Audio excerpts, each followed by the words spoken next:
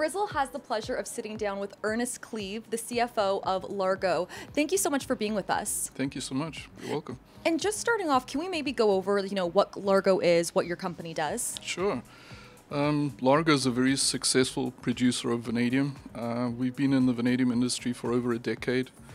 We're the world's largest primary producer of vanadium. We represent about 7 or 8% of world supply. We have the highest grade vanadium deposit in the world, in Bahia, Brazil. We're one of only 2 producers in the world that sell high purity vanadium. So we're a very significant player, proud to be in the vanadium space. And can you tell us a bit about vanadium as a critical metal for this energy transition, the importance of it?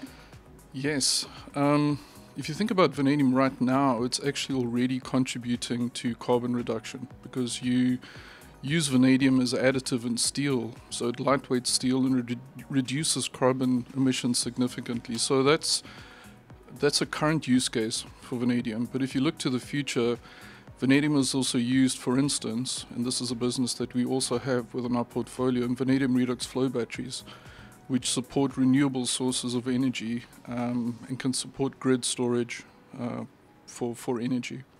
And let's talk about the vanadium redox flow batteries a bit more. What are the key advantages it has over other batteries for laptops or EVs?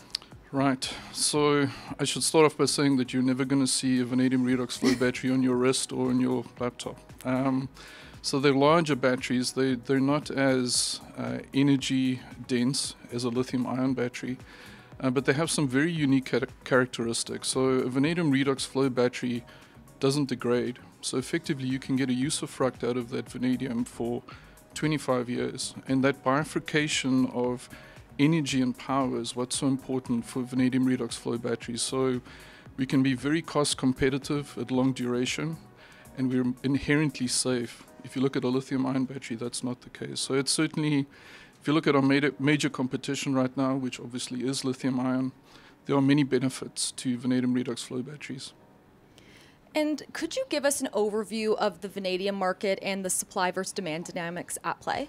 Yeah, so very simplistically, about 70% of world supply comes out of Russia and China, and that supply is all byproduct production. So in the steel making process, there's a slag that's produced, and vanadium is refined out of that slag. So Largo, conversely, is a primary producer. There are 2 other primary producers in South Africa, and so the primary producers plus some other smaller companies make up the remaining 30% of supply in the world. What are some of the key catalysts for Largo going forward?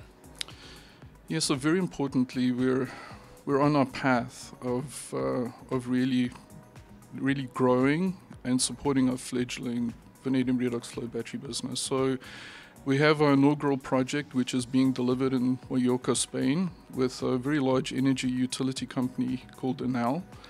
We'll be delivering that within the next couple of months, so that's very important for us. And then from that point onwards, we're looking to grow the business. One of the important ways that we will do so is we signed a memorandum of understanding with Ansaldo Greentech in Italy, another very major player in the European space. And this is going to be the vanguard of what we do in Europe, and then we'll also predicate our success largely in the US as well. So we're very excited for that energy business. Well, definitely a lot to think about. Thank you so much. That was Ernest Cleave, the Chief Financial Officer of Largo. Thank you so much.